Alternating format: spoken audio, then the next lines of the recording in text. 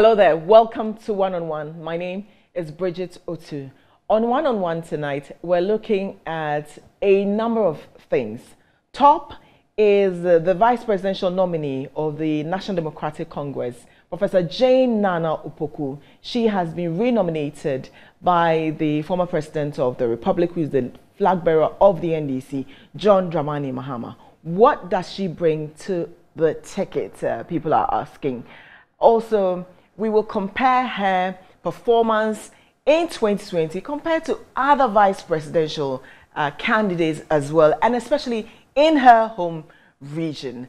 What we found out was shocking. We'll also talk about generally, what would make an individual say, look, I am voting. Is just having a female vice presidential nominee enough? What would make you go to the poll and say, I am voting John Dramani Mahama because of Jane NAANA Opoku? We also talk generally about how women who are in offices are handling the kind of vitriol they face, the scrutiny they face when they put themselves up for public service or public office. We'll be right back to look at this with lawyer JOYCE BAWAH MOGTARI.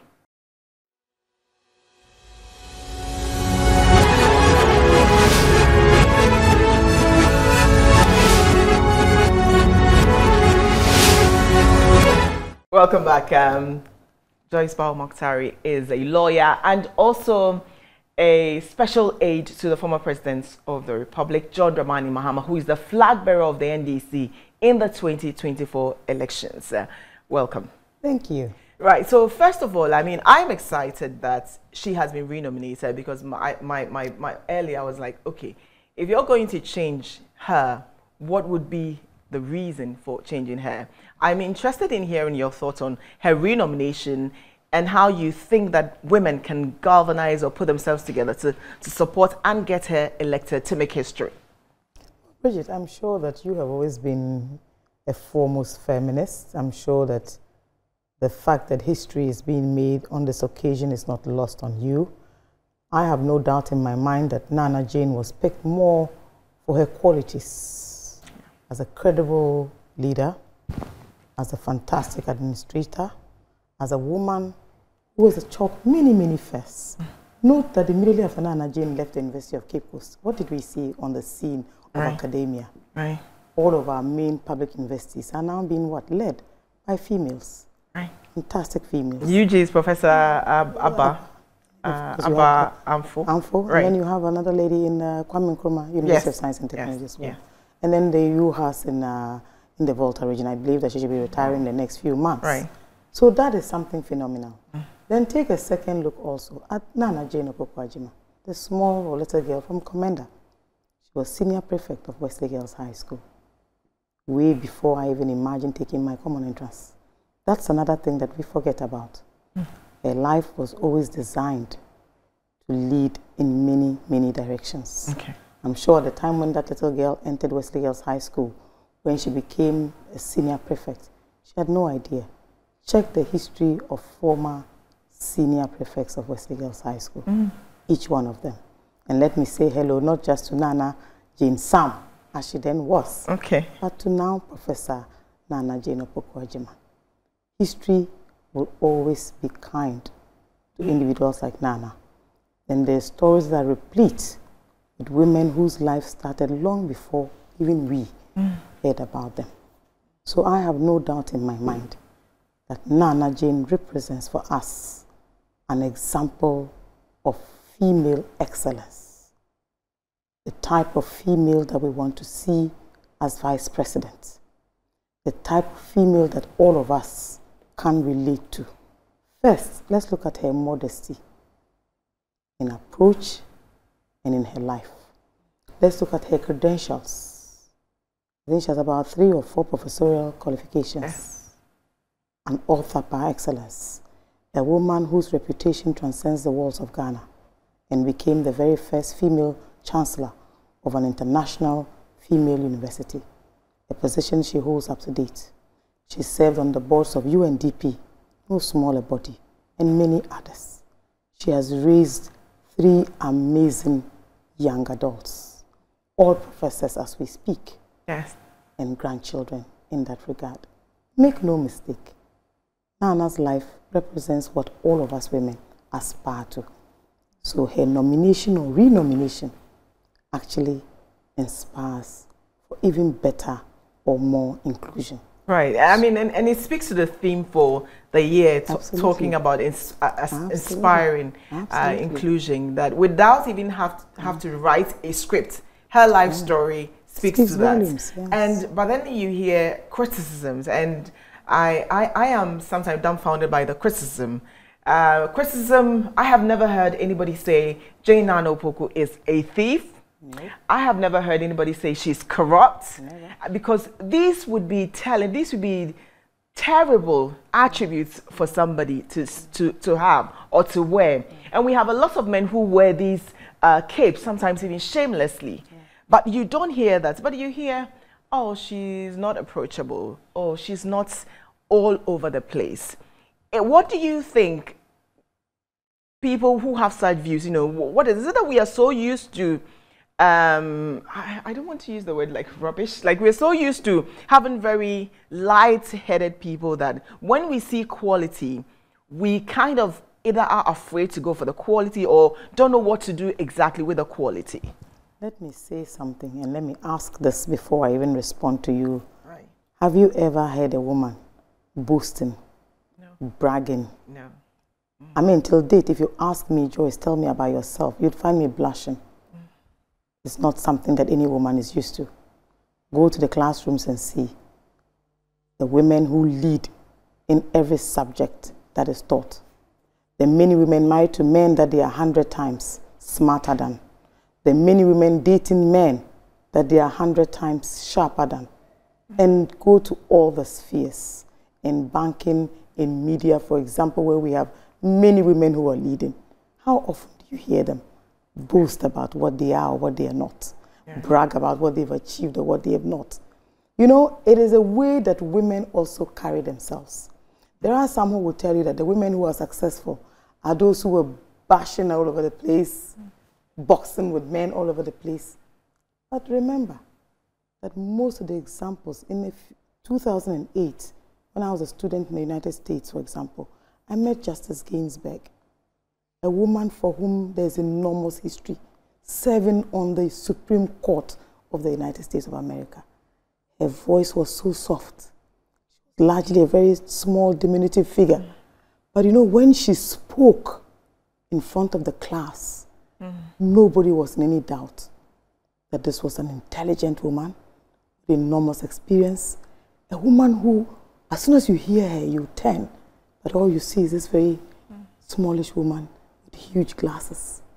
But history was way ahead of her. Look at all the women leaders that we know. Take Margaret Thatcher, woman of modern day history. How much of herself did she talk about? She got the job done. Take, for example, Angela Merkel. When she left after 16 years, Europe celebrated her like they've never done before. I'm getting goosebumps. Yes, how often did you hear her boast or brag about Jacinta Ardern. Many of them. Young woman, in fact. She got to a point where she felt, I've had enough of it. Let me focus on the things that matter. How often do you hear a man challenge himself to give up so another person can take the space? You know, let's say one thing.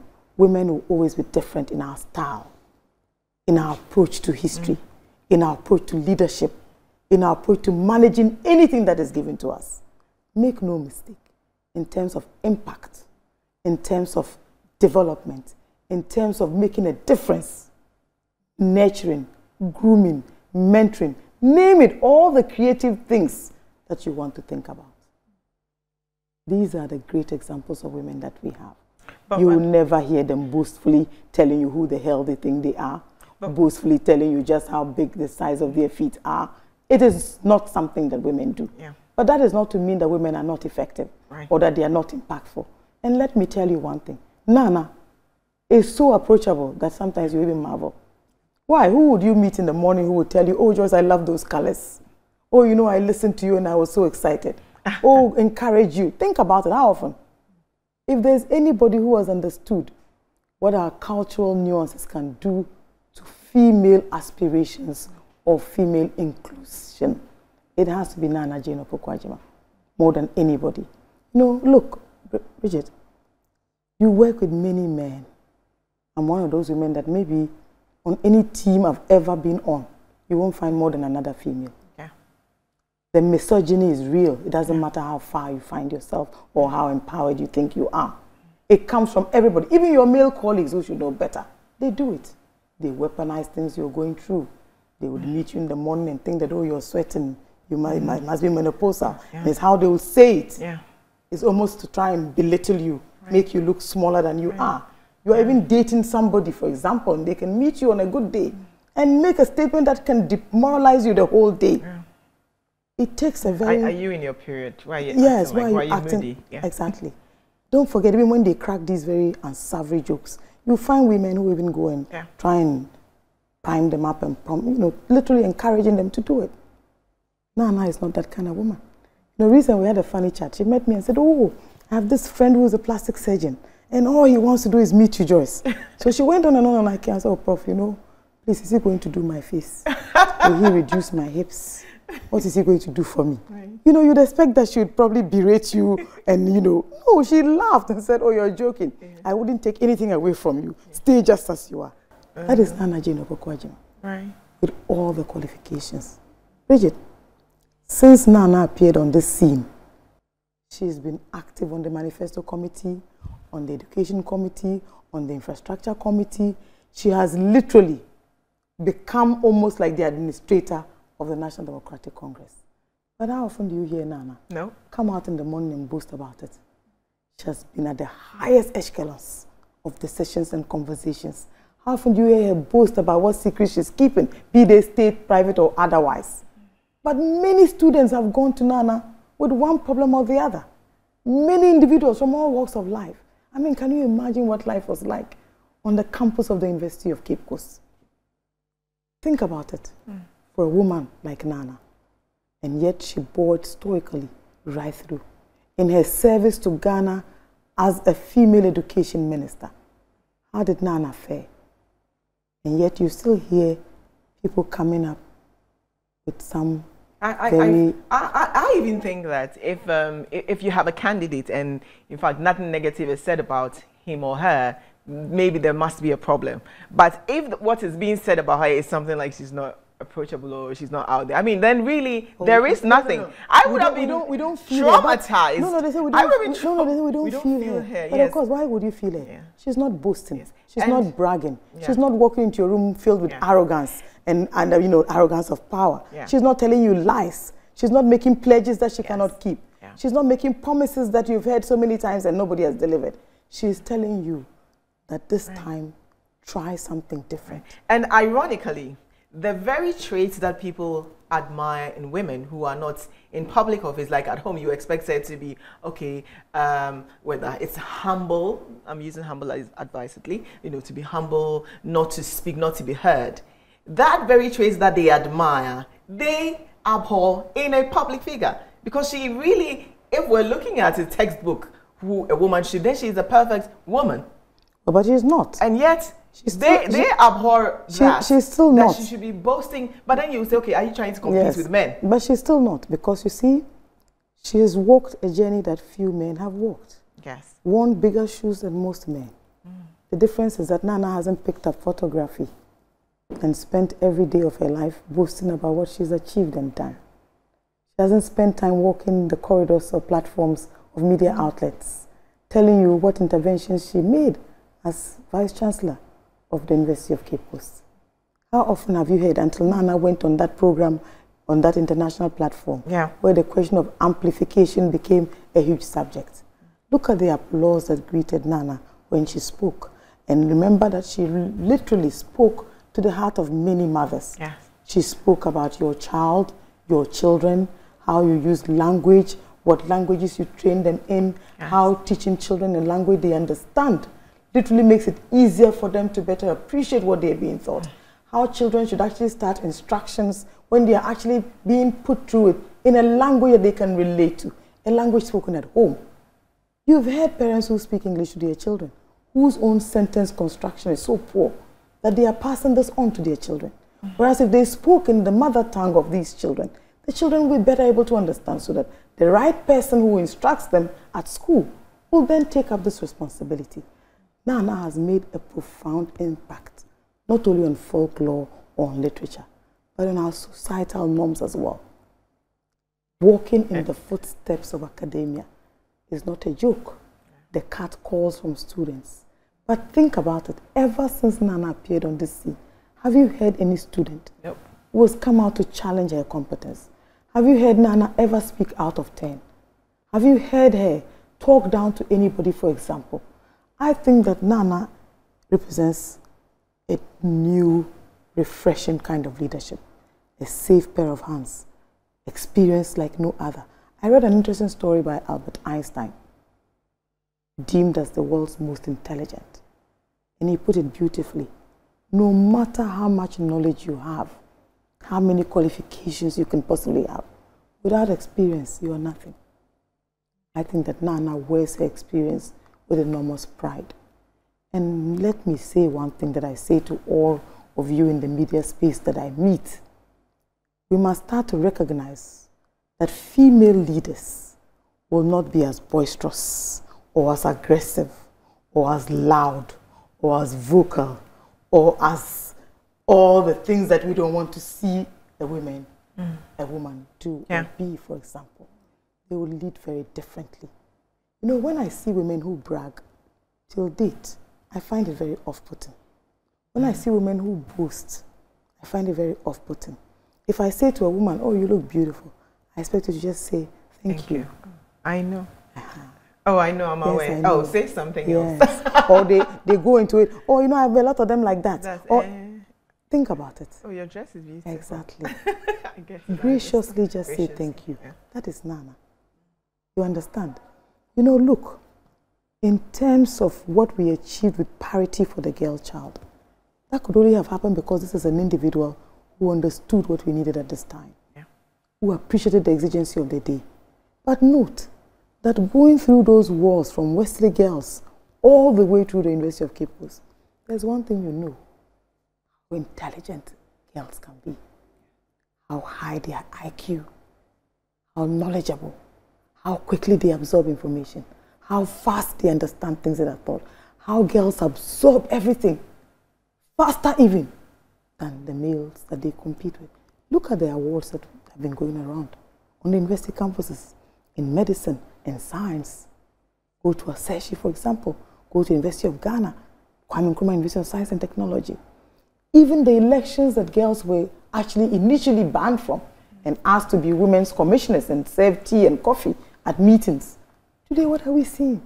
The girls are contesting for SRC on male-dominated campuses and winning. The numbers of girls on these campuses have actually what? Gone higher. What is it that a Ghanaian woman needs to prove? I look at Greater Accra, maybe because I'm a politician. Look at the number of female MPs they have. Because culturally, Ghanaian women have been known to be what? Very, very hard women. They work hard. Go to the markets and see how the market queens run the markets, how they even discipline other market women. So you can see the numbers of members of parliament that this region has given to all the political parties. It's because here, they expect women to lead even in many ways. You go to the Ashanti region, where they have a history of Yahasantua, for example. So women have a certain place. So look at the system of transition in the chieftaincy, for example, in most Akan areas. Women play a very key role. Yeah. The whole thing about Wafase started from this concept of how you should see women. Whereas you take the northern region where I come from, where culturally women are known to work very, very hard, but must also always succumb or submit to the male dominant factor. So you find that even when you offer a woman something in the north, she must go home and show it to the husband or to daddy, for example. She must seek his permission when you offer an appointment. She must actually ask for people to consult in a way. But look at where our queen mothers have taken our culture to.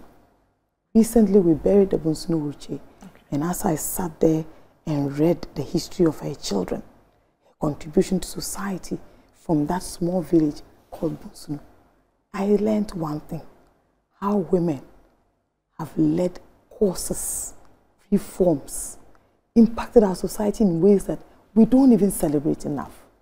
I'm looking forward that when Nana is sworn in, these are conversations that she will actually help to promote. Then I asked myself, what would I want to see in Nana's very first presentation upon her renomination? Yes, she's yet to speak. I want to see her take up a course such as social justice, social protection, girl-child education and impact, courses that matter. Look, when unemployment becomes a huge threat, it's the women that suffer. It's the women that suffer. Yeah. When girls get pregnant as teenagers, yeah. Who their suffers? School. It's their school, everything. When girls fall out of school, look, young teenagers have sex when they're probably not supposed to. They have unprotected sex, for example. It is a girl who gets pregnant. It is a girl who truncates her education. It is a girl whose life gets truncated and stopped. What happens to the male child? How often do you even hear about the boys who get them pregnant? No. Maybe if it's a male teacher, you would hear about it. If it's another kid that they're with, you would never hear about the child. The parents even hush it up because they don't want their family name dragged into this. I want to see Nana take up this position of that woman who delivers that social reform that will make it better for women to improve their lives, to have better access to funds. Look, being empowered is not enough. I tell people all the time. So, Bridget, I have a voice. You have a voice. Without the necessary economic backing or independence, how far will that take you to? How often do you see a woman approach another woman? Oh, you've impressed me so much. Let me sponsor the clothes you wear for your show. It's not that thing that women do. How often do you see a woman approach you and say, oh, I'm impressed by the contribution you make to society. Let me take responsibility for paying your children's school fees. No. But you see other men who approach men, even in our political space, and do that for men. They don't do that for women. When your male colleagues approach you for support, for example, you will go around and find it for them. When you approach them for support, what do? Not the same. I want to see Nana raise issues of equity, of equality, of justice, not just for women, but advocate for a better society, because it is what women do. It is how women deliver. It is how women make an impact. It is how women make a difference. And history is replete. Look at the Chief Justices that we've had in Ghana, for example.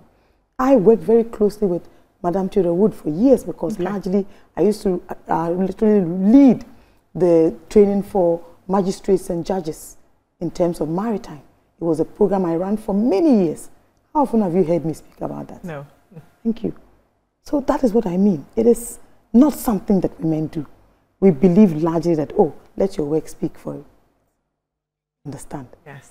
So, I mean, the matter speaks for itself. I'm glad you mentioned the issue of her first outing. Absolutely. I want to see her presentation. Absolutely. And personally, I would want her to speak to, how we can empower women financially. Absolutely. One of the things that this government has done is to collapse a lot of the microfinance companies. In fact, the bank that was put up largely as a women's World Bank, I found that had even collapsed. Wow. Yes, absolutely. And you know how Parkway Sindum's banks, for example, used to impact society. They've all collapsed. Think about it. Even in the bank rationalization exercise, who suffered most?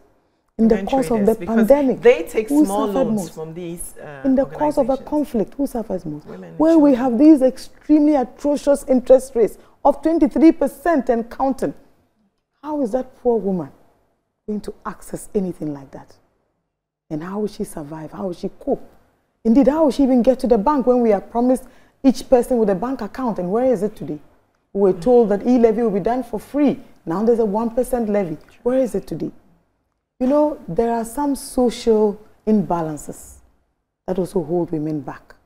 And like I said, no matter where you find yourself, Bridget, make no mistake. And I'm sure you know what I'm talking about. You will experience it. So imagine that Nana, man, with the achievements that she has.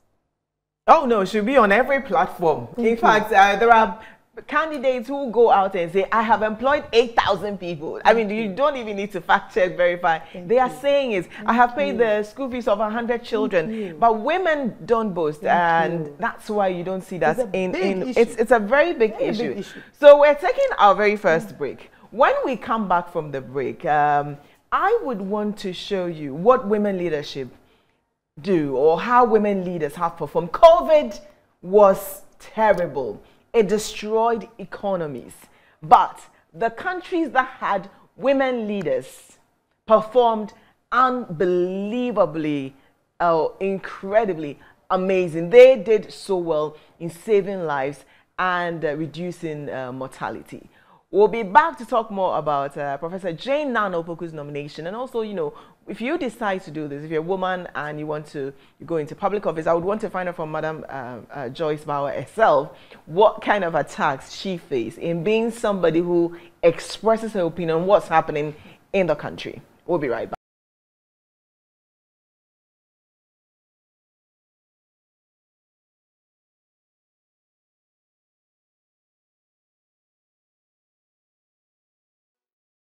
Right, so welcome back to One-on-One with me, Bridget Otu. Before the break, we were talking on Professor Jane NAANA Opoku, her expertise, her experience, impact, and the achievements, the mammoth, the gargantuan achievements that she's very quiet about it. Quiet because it is one, maybe her nature, and also largely the nature of many women. They are not like men who boast about every little thing, every minute thing, because sometimes even when a woman is doing more, she prefers her partner to shine, her husband to shine, her boss to shine, her boss to take credit and be in the background to just support.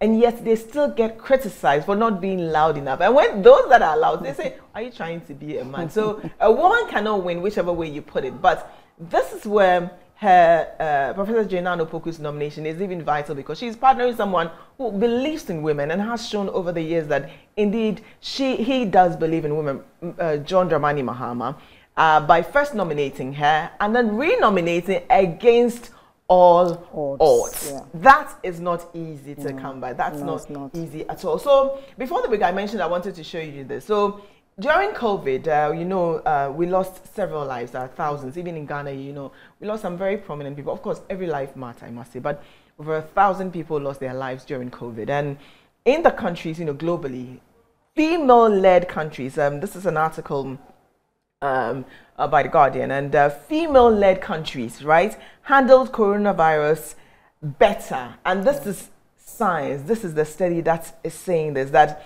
now the countries that were led by women had systematically and significantly better COVID-19 outcomes, research show. Now, locking down earlier, they locked down earlier, they suffered as many as just half of the deaths on average as those that were led by men, right? And of course, Angela Merkel, that's Germany's Angela Merkel. New Zealand, Jacinda Ardern, who has decided to just say, look, like you said, look, I'm tired, okay, I'm done. And even women know when to stop. You know, they are ambitious, but maybe not over-ambitious. I'm not saying there's anything wrong with being over-ambitious, but the fact that they have the awareness to say, it's enough, somebody else must do it. You don't get that a lot with male leadership. So when people ask that, okay, what is she bringing to the tickets? I mean, largely you've answered that, but I'm looking at it in respect of this, that how does she complement John Dramani Mahama in his decision-making, decision that affects the country, the decision that affects everyone, including women and children? Well, Bridget, look, let me ask you a question. What did late Ali Mahama bring to the table? What did Dr. Mahmoud Bawumia bring to the table? Lots of economic jargon. In John Mahama's day himself. Take all their resumes and compare to what NAANA is offering us. You can't compare. Is it because NAANA is not purportedly working at the Bank of Ghana as a deputy governor and telling us all the tales that we don't know about? Or just plain spinning yarns because she wants to be running mates? That's one. Secondly, is it because NAANA is not making huge sums of money and dishing it out wherever? But go and check the support that she extends to females across the country, be it when she was in private spaces as an academic or even now. But ask yourself one thing, Bridget. You know, there's something that I always ask. In the days of Nana working in the University of Cape Coast, you know how many women she inspired to be better than herself? The Cape Coast Medical School, she fought single-handedly to have it established before she even left. They had a whole STEM unit that was put in place. She led it, largely because she had children who mingled with girls in STEM, and so she understood the need, not just for people to know how to read, but that the world needed female or women scientists, and that science was also important. Don't forget, look, I say it all the time. Most of us in my family were largely very arts-oriented, except for two of my sisters who are in medicine. But you know something? Everybody got at least a B or an A in mathematics. Because think about where can you go to without a certain numeracy, a certain numerical capacity. Yeah. You understand? But this is where we have a problem. In those days, until Nana became an education minister, how often did you hear people touting her achievements? Yeah. Or what she was and what she wasn't? And Nana herself has been very self-effacing, very demure and humble in all the glory and the paths of glory that she continues to walk. If there's any female today who deserves to be sworn in as Madam Vice President, I think that Nana is even overqualified. Like I said, look at all the resumes that we've had over the years. How many of them can equal comparatively to what Nana is or has achieved? You know, look. Do you think that that's, in quotes, overachievements also sometimes work against women? I don't know anything that is about overachievers. I think that achievers naturally. They are born achievers. Like I said, I always take inspiration from Nana Jane's Psalm, Sipe, as I like to call it. That should tell you something about her level of strength, her stoicism, that she was born and imbued with leadership qualities long before today. And her sense of leadership is not the overbearing, overarching type of leadership. Right. But ask yourself, what does Nana bring to John Mahama? You know, look, in 2020, being female and understanding the exigency of the day, that in 2016, you put it very harshly on that. I even disagreed with you, and I told you so. Yeah.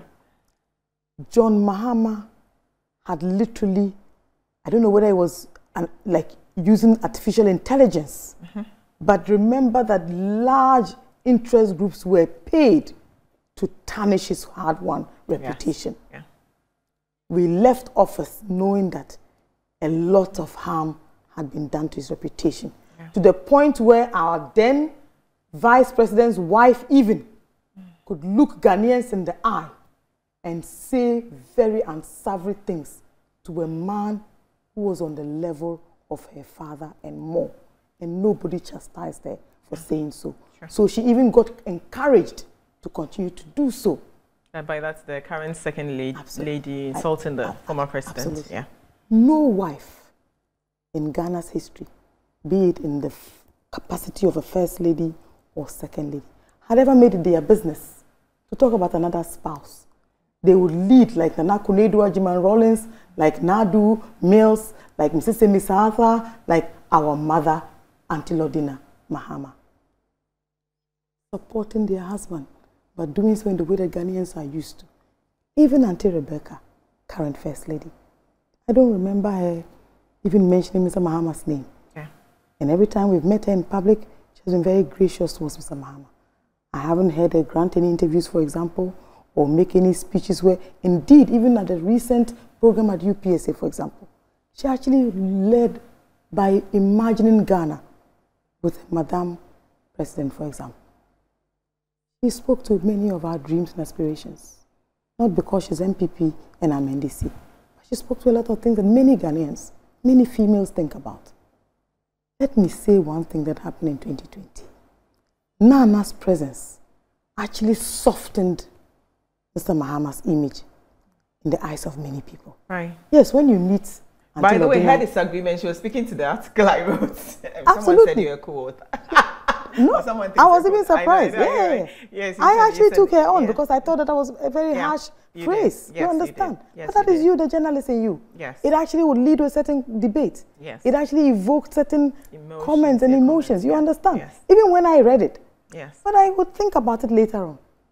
And when I reflected upon it, I thought, yeah, okay, maybe. In that 2016 environment. That's how bad it was. And like I tell my colleagues on the side of the MPP, this is not 2016. Now we all know about artificial intelligence. Yes. And today even Buckingham Palace is suffering. Of all places, is suffering from artificial intelligence. I remember how a particular company chased me across the length and breadth of the world, even in my private space, working just to make a living for myself. About Mary, for example. Which of those stories are true? There is something Nana did. She literally softened the image of Mr. Mahama in the eyes of many. She brought out that aspect of Mr. Mahama that people had actually forgotten about, especially prior to 2016. She was also a reason why we developed a certain narrative, because the NDC is actually a very large male-dominated political party. Yes. One of the largest in the eyes of this country. But there's something that the NDC achieved, even in the days of strongman Jerry Rawlings. He had a wife who led a phenomenal social change that led to many women finding their voices.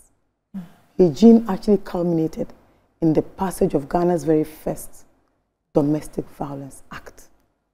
We're still waiting for the affirmative action bill to pass. I've seen it on the list of Parliament's duties for this month.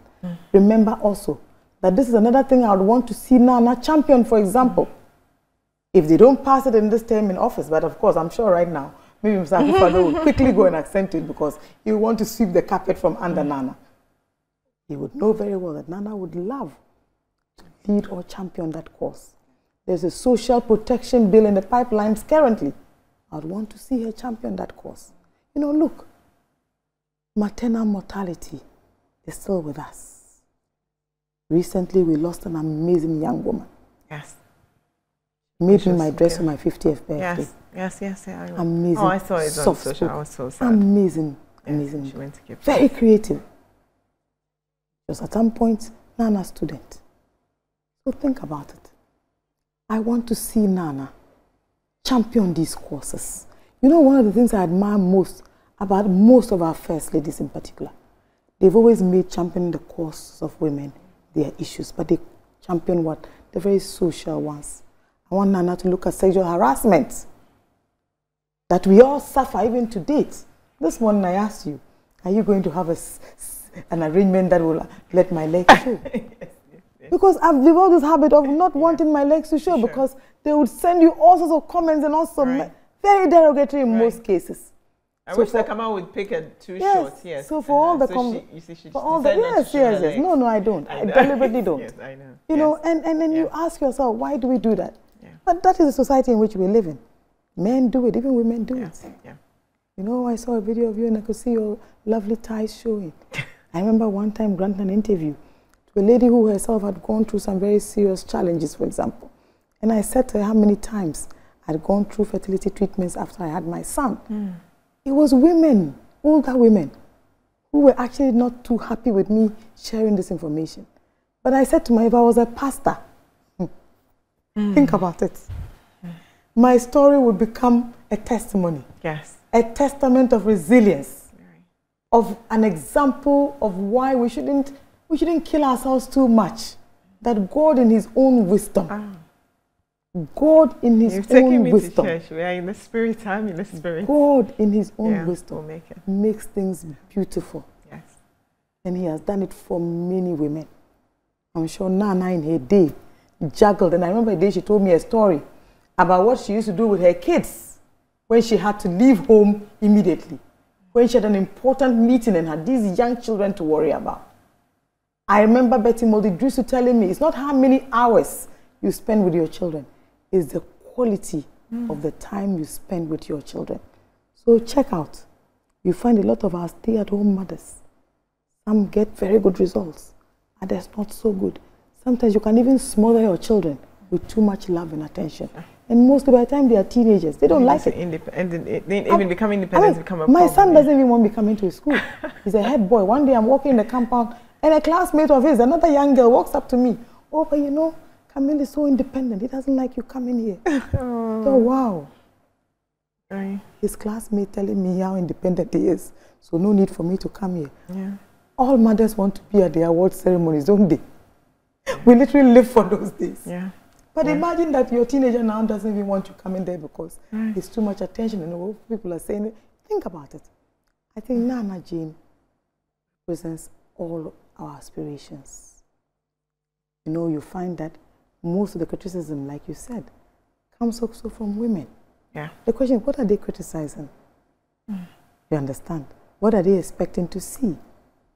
What is the example that all of us aspire to? Nana hasn't really raised a daughter. She's also raised sons, and they're still amazing boys and men. You understand? And many other people who've passed through her hands. What is the future that Ghana wants to see? In fact, the Bible itself has its own natural order. To have women, what? Support men. To have women balance it out for men. But we've had women even in the Bible leading. For example, and many other things. So why not a female? Why ever not a female? Right. So especially one so accomplished and decorated. But the reason is simple, Bridget. The horn is not so loud. Right. The boastfulness. We're so used to that. Yeah, we're so used to people climbing platforms, jumping and saying it themselves. I am this. Yes, I am this. I have 100, 200 million in my account. They can't wait. And the boastfulness is like mind-boggling. And the adulation gets to men more than it gets to women. Yeah. You find that the more women get popular, they start to be more self-effacing. Right. Not men. You understand? Right. Say something in the same words that a man says it, but you see how both will be received very differently because the woman didn't shout enough. She didn't sit and, you know, rearrange her shoulders 10 times. Have you seen how our men folk sit? When they sit, it's almost like, you know, and they... Women are very demure. But I always say that is what even people find most alluring about women. That's... But they're using same against you. Thank you.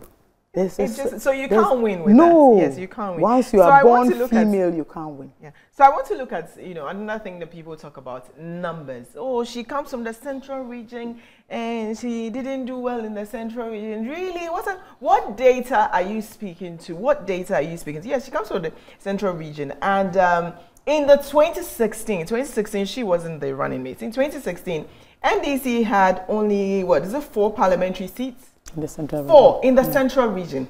In 2020, note that at the time we also had a candidate from the central region. We had with a candidate from the central region, later Parkwesi Emisa Arthur, right? Yeah. In 2016, he was from the central region. NDC had 4 parliamentary seats.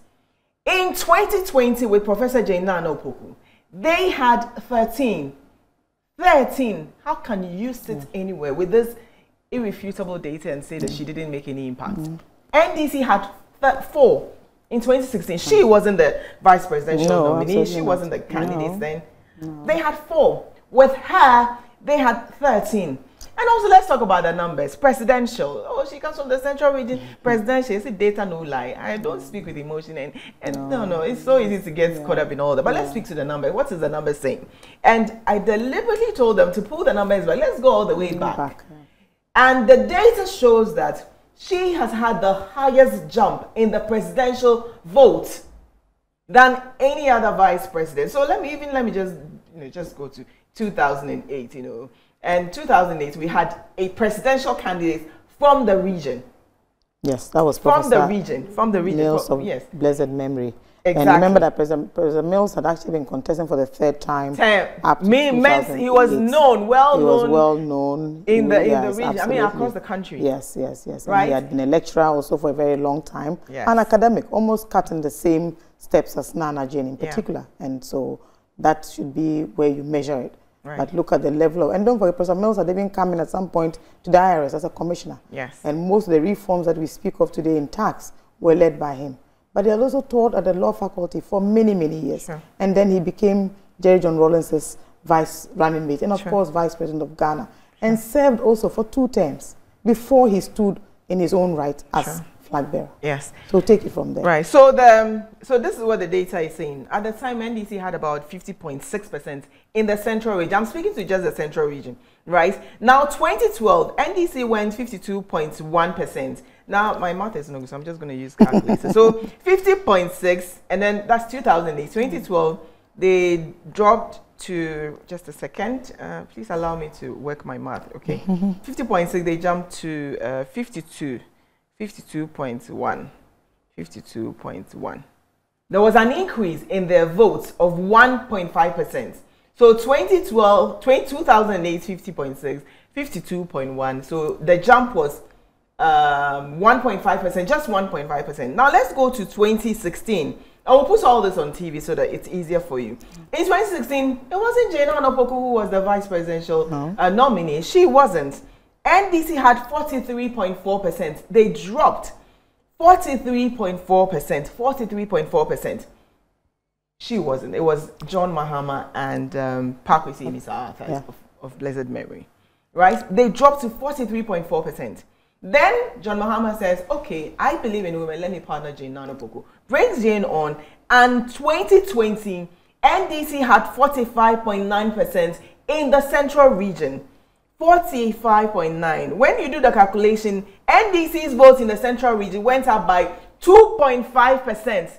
That is the biggest jump from 2008 to 2020. 2.5%. How can you sit anywhere and tell me that she made no impact in the central region? Like, how can you? This is the data. I'm not the one saying it. This is so NDC had its biggest jump in the votes when Jane NAANA Opoku Prof partnered Mr. John Dramani Mahama. Again, she didn't go out there on any platform to say that. When I was vice presidential candidate, NDC's votes in the central region went up by 2% as against. But that's the point I'm making. Exactly the point you're making. Maybe she ought to be making this argument. Yes.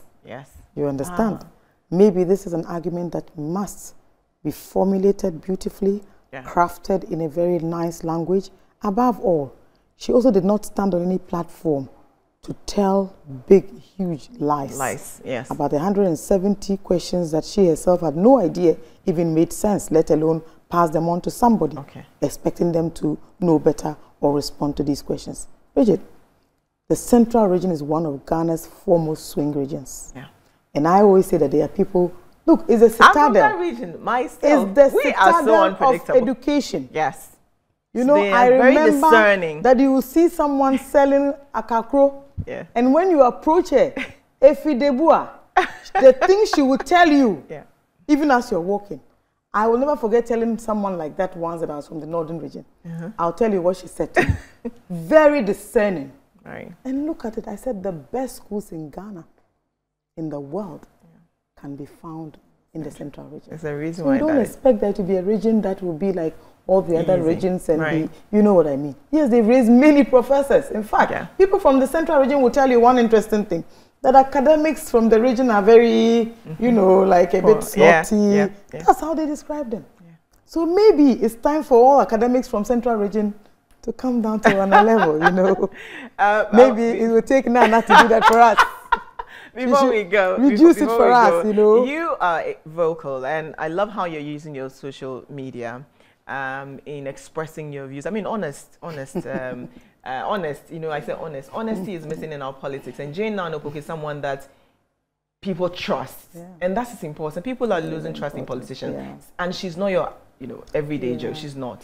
So people trust her, and it's important. And as a woman, she carries herself with that dignity, with enormous grace, and enormous grace. You know, she's really gracious. So, and I see you talk about what's happening, and how do you deal with, you know, people who just come again, emotional attacks, you know, personal attacks on online? When you are raised by a very domineering mother, if you're not careful, you either become as domineering or more so, or you probably become so timid.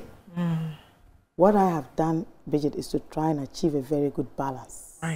I'm naturally very soft-spoken. I'm naturally very polite, very perfunctory. I am probably as accomplished or probably achieved as much as any other person that you meet. Right. But you know one thing, I have learned so much more in the space of 10 years that I've been in politics. Funny enough, one day I saw a screaming headline. I think I was sitting with Mr. Mahama, and I said, oh, funny how I'm even finding this headline so funny that I'm even laughing at it. I said, you know, that's how I know that I've changed, that I've become very, very hard. In the past, oh my goodness, Mr. Mahama has suffered. I'll be so sad, I'll be so emotional, and I'll go on and on. Oh, and I'll start calling like everybody.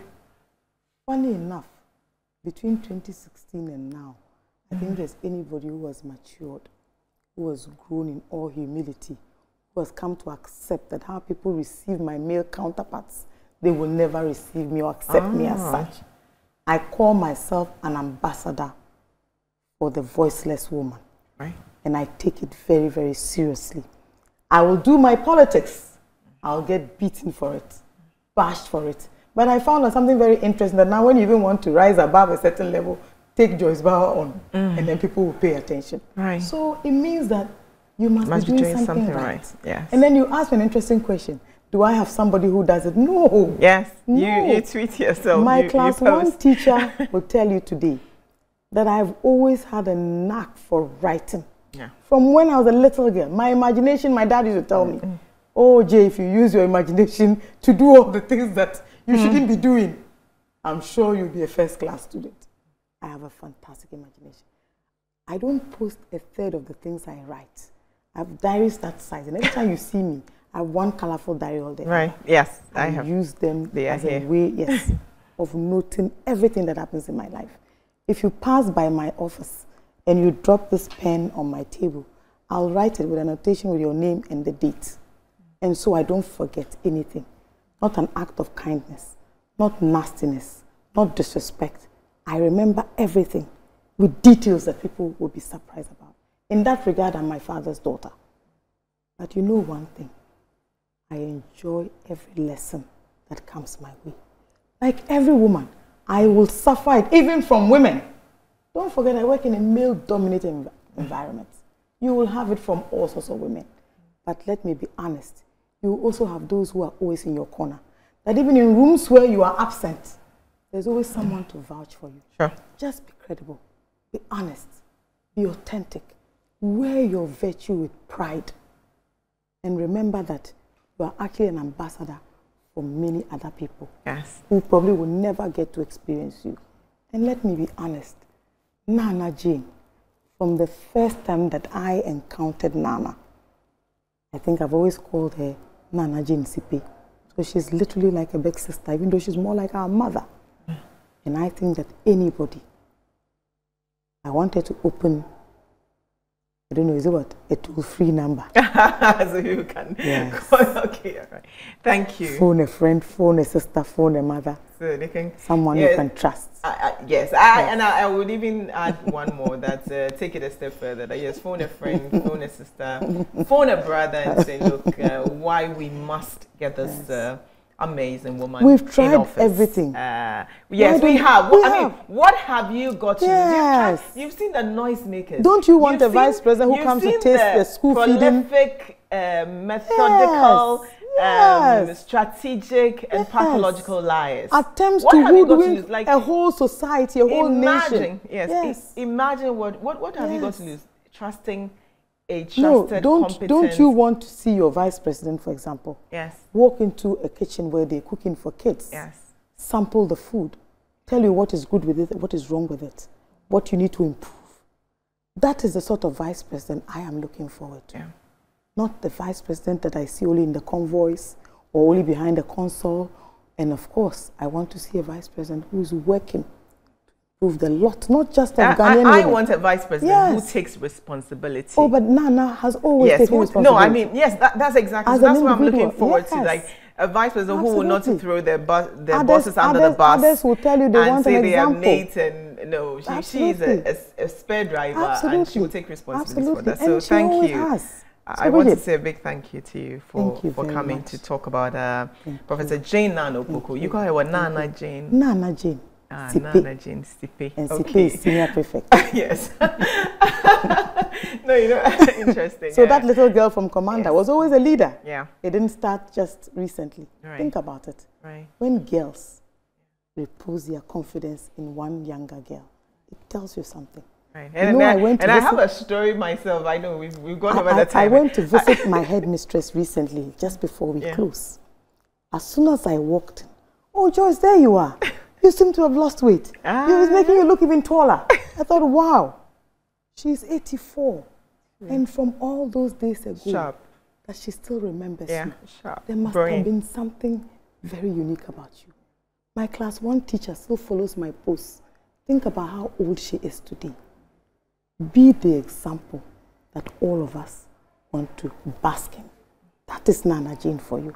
You know, sometimes I don't even like that professor, but it's too much. You know what I mean? So yes, please, with permission, we are going to call her NAANA Jane. NAANA Jane. You know, with permission, yes, we're calling her NAANA Jane. Absolutely. Thank you very much for coming. I look forward to hearing her address. I remember in 2020, her address was so touching, very relatable, and yes, I wish we had like a minute or two to show you that video when she launched and that girl was watching her on TV thinking that, look, I can be like that. I want to be like this woman.